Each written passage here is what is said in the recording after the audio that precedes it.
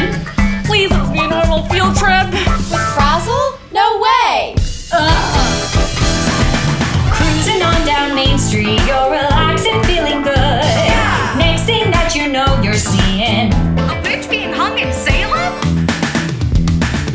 get a dolphin acid in the name of science. Take a left to JFK's murder. Take another past Chernobyl on the magic Wonk bus. Navigate with the Donner Party. I'm on the magic Wonk bus. See a bear fighting World War II. On the magic Wonk bus. Raft a tsunami of toffee. On the magic Wonk bus. Learn history truthfully.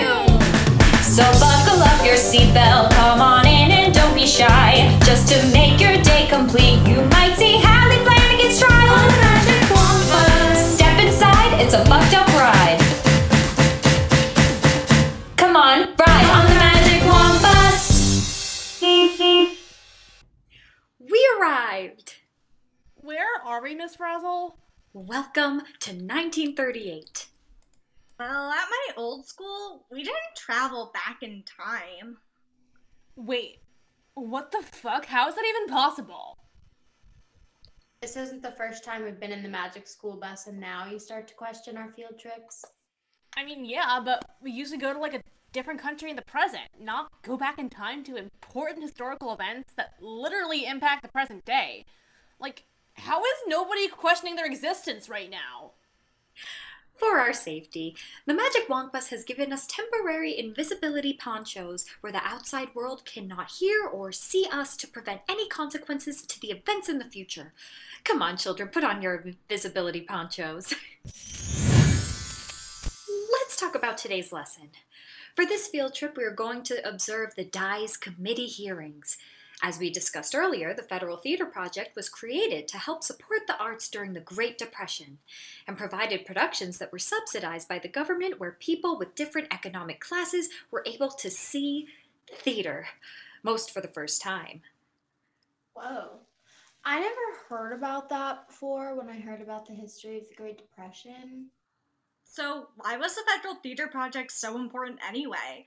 Like, yeah, they produced plays and all, but that doesn't change anything. Well, it definitely did change something. Many shows under the Federal Theater Project were considered a part of the radical theater movement.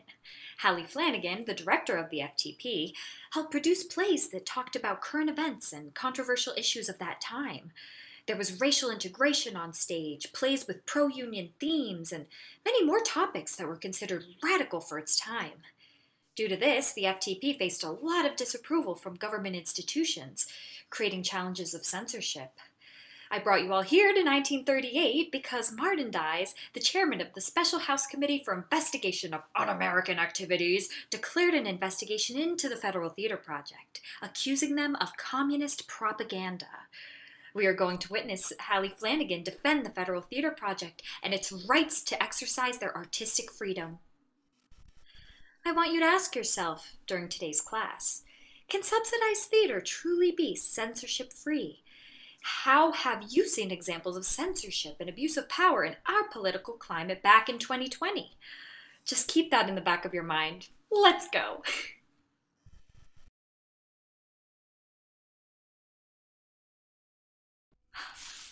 Before we begin, it is important to note that the actual hearing takes months. So we are just going to skip all the boring talk and get to the examples that I want to demonstrate in class today. Let's begin with the testimony of Hallie Flanagan, who is the head director of the Federal Theater Project. Observe this exchange. What are your thoughts on it? Will you please state what your position is, Miss Flanagan? I am National Director of the Federal Theater Project under the Works Progress Administration.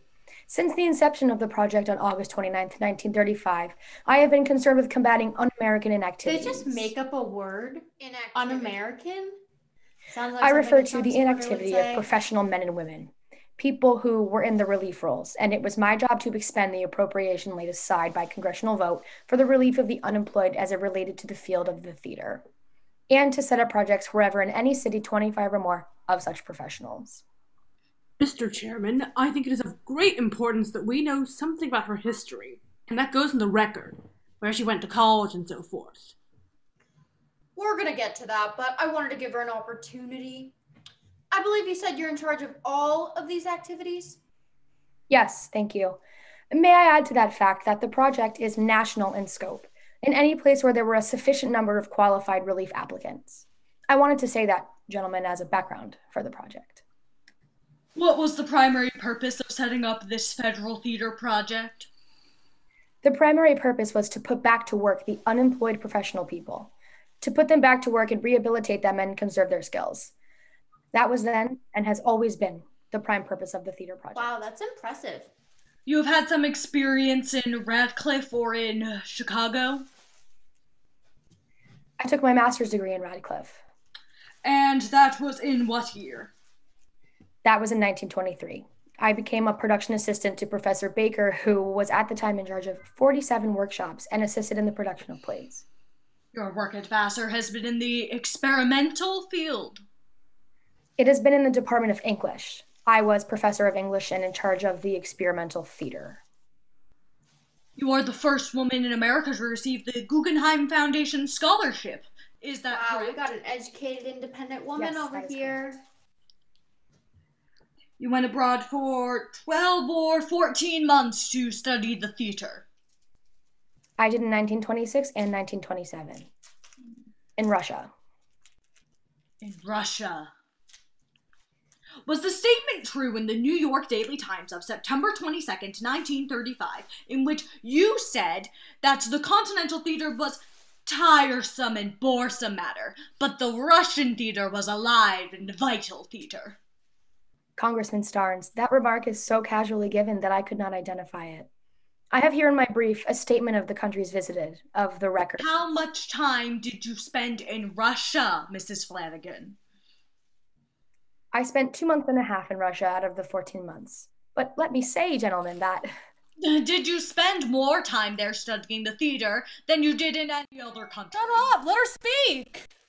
I did, because there are many more theaters in Russia than there are in any other country. What is it about the Russian theater that makes it more vital and important than the theater of the continent, the theater of the United States? He keeps interrupting her and asking her new questions. I would be Throw glad her to off do on that, purpose. but I would like to say that this is the first time that I have had occasion to answer that question. I have maintained consistently that we are starting an American theater, which must be founded on American principles, which has nothing to do with the Russian theater. I know, but you are not answering the question, Mrs. Flanagan. No! The Russians, if we are to go into this discourse here, are very gifted people. They are temperamentally equipped for the stage. They have had a long and exciting history of theatrical development, and I found a great variety of Russian productions extremely interesting. For instance, I went to their ballet a great deal. They gave a beautiful ballet based on fairy tales. They have a great many... All those fairy tales have a very little moral to them, don't they? In the ballet, that is not true. We are talking about the theater. Let us stay with Did the he theater. just gaslight her? In the theater, I saw a great many classics, and I saw a great many plays that advocated the Soviet form of government. I was concerned and had been sent by the Guggenheim Foundation to make a comparative study of the That tendencies. is not answering the question. Fucking audacity of this man! I think the witness ought to be allowed to finish her answer! I think the witness's answer should be responsive to my question. You are interrupting her all the time. I would like to hear what the witness has to say. Go ahead. The Guggenheim Foundation had sent me to make a study of the comparative tendencies on play production in some 12 European countries. The record of that trip is embodied in a book called Shifting Scenes, and I have here the clippings from all over the world and from every leading paper in the United States on that book. And I can only say, gentlemen, that not one newspaper critic, when that book came out in 1927, picked out anything that was subversive or un-American. Would you like to have me read quotations from the press clippings? No. Because that is not responsive to my question.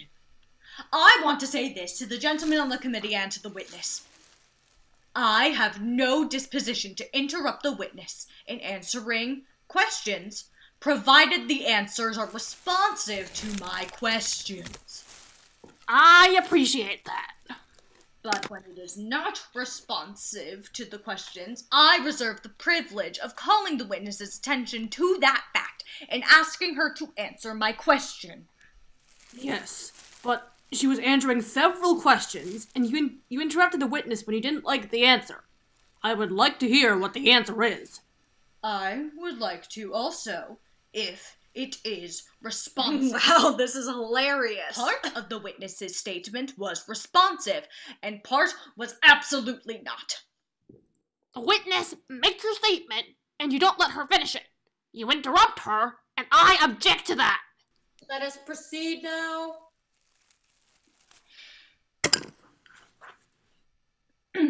Now, Mrs. Flanagan, would you go back to this question again of un-American communistic activities on the Federal Theater Project? I have never seen such literature distributed. I have never seen such notices on bulletin boards. In other words, if such has been done, it has been done without your knowledge and without your consent. That is absolutely true. All right. Now, you were speaking of Russian theater a moment ago. Do you believe the theater is a weapon? I believe that the theater is a great educational force. The Russians use it as a means of teaching class consciousness, do they not? Aw, Congressman, are you scared of theater? I should say that was You're the main scared theme of that Russian theater. theater was going to destroy Practically America? every play was Are you afraid the along those commies are lines, going to was it come after not, you in a Mrs. song and Flanagan? dance? Yes. And they use the system of selling block groups of seats at a reduced price to the working classes. Is that right? Oh no, the Russians are attacking us with discounted tickets. That has been It's not done in like Russia, Federal in Theater Germany, Project's and in whole France. plan was to make theater You more make accessible. mention of the fact in your own book, Shifting Scenes of the Struggle. I was reporting Mr. Starnes on the Russian theater.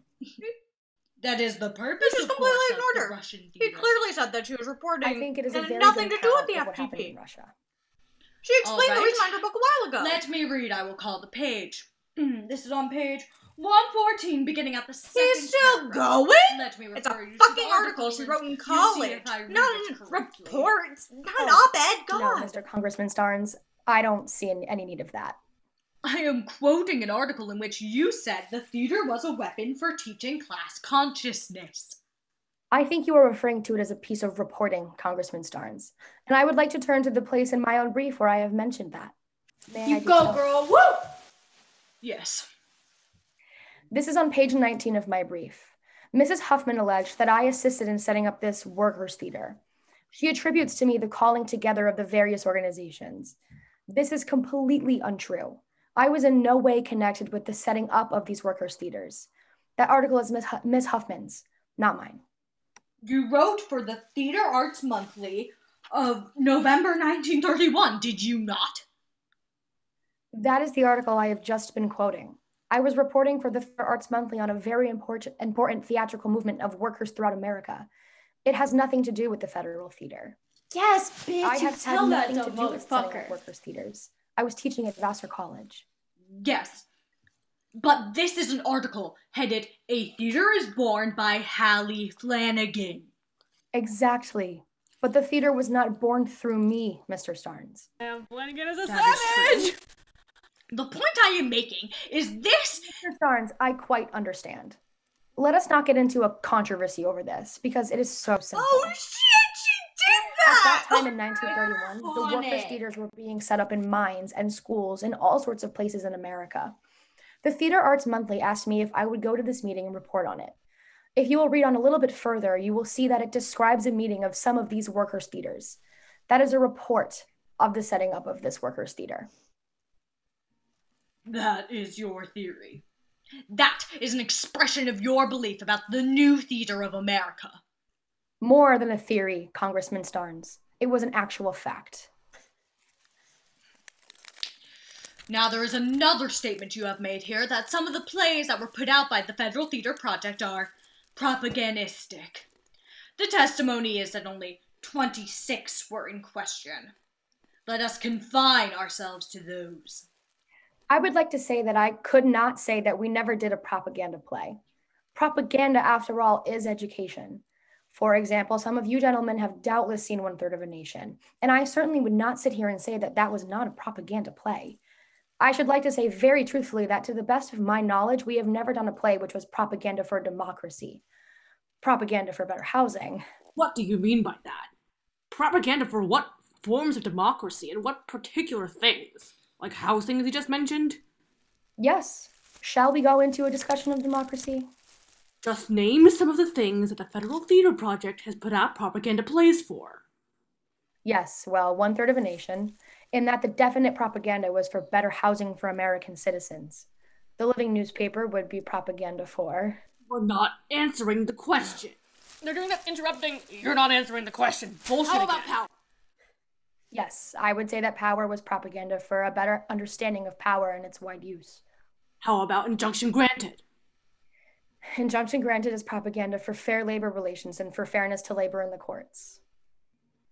Play was an attack against our present system of courts, wasn't it? No. I should say that that play was a definite historical study of the history of the labor in the courts. Don't you believe that it does attack the present system of the courts? I do not believe that it fosters class hatred. All right. But you've said in article after article that these theaters in America must stress class consciousness. Isn't that right? I am asking you if you haven't advocated that. I do not. Do you advocate it, or do you not? Dude, she just said she didn't advocate it. I do not. You do not. You do not believe that plays in America should have the social significance that you say the plays of Russia should You have. manipulative son of a bitch! Now you He's are using twisting her another words of on those polite purpose. phrases that I thought you barred out yesterday. When I say that a play is socially conscious, I mean that it has something to do with the world today. It is a changing world, and the theater must change with it, Congressman, if it is to be any good. Miss Frazzle, is she talking about censorship? That is right. I believe People so. have got to change. That is true. That is all I have to ask, Mr. Chairman. Ugh, finally! Oh no, well, I guess we are low on time. We must leave before our invisibility cloaks expire. Oh, Miss Frazzle, I want to see what happens. Well, do you want to die? What? If we don't get to the bus soon, we will be exposed and we will disrupt the space-time continuum. Just don't question me, Wendy. Students follow me. Now that we have safely arrived back to our classroom, what are some key takeaways that you have gotten out of today's field trip? That men are trash. Would you like to elaborate on that, Patty? I mean, they just kept interrupting her and focusing on her education as a threat. It was as if they were trying to silence her. Hallie Flanagan was not performing the version of femininity the committee had demanded, and they tried to talk down to her as if she didn't know anything, just because she was prepared and stood her ground. Yes, you could say that the Diaz committee felt emasculated by women such as Flanagan. Is that so? Yes, you could just feel the toxic masculinity in that room. Great observation, Patty. Anyone else? Yes, Arnie. What was most apparent was that the Diaz committee demonstrated how uneducated they were when it came to theater. More than once, a member has stated that they had never seen or read a play that they were so passionately against, just because of their assumptions on it.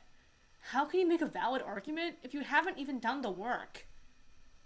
Also, you can tell that they were so offended by the idea that some of these plays were teaching about class consciousness. It's as if they want to prevent artists from creating content that will educate people. Exactly, Wendy. It's funny because the Broadway shows today are teaching jack shit. There is no original work anymore. Preach. All of the shows this past season are just cash-grabbing movie adaptations sponsored by corporations. The whole point of theater is to challenge the status quo, but how can we bring the heart of experimental theater when we're competing with the production budget of SpongeBob the Musical? Broadway is too scared to put out anything radical because it won't appeal to the masses.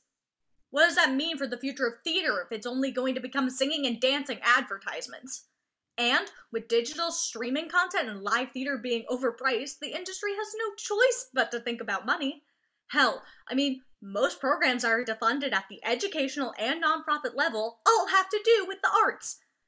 It just shows our capitalist society does not value it or inspire others to create it. At this point, art is dead. I understand your point, Patty, but the fact that you have these concerns and are able to think critically of the world around you is important in today's lesson. What do you mean? I mean, our world needs more people who are not afraid to criticize the ways that certain issues institutions fail to address. Today's class was meant not only on censorship, but most importantly, be inspired by Hallie Flanagan's drive to change theater as a whole. Yes, the Federal Theater Project did not last long, but it left an impact onto makers everywhere that art can make a difference. The fact that living newspapers' productions disrupted the government in itself is an accomplishment. Their obsession with Hallie Flanagan demonstrates that they felt threatened by her goals. The Federal Theater Project's success to incorporate audiences of different classes and produce radical work threatened the committee's traditional American capitalist values. They were afraid of her influence on American citizens to challenge authority because they want to remain in control. Hallie Flanagan and the Federal Theater Project prove that art can make a difference. Art is not dead, as long as we have people who refuse to adhere to conformity.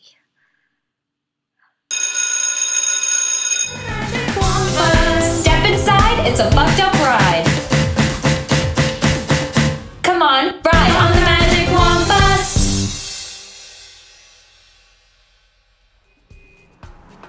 Seatbelts, everyone.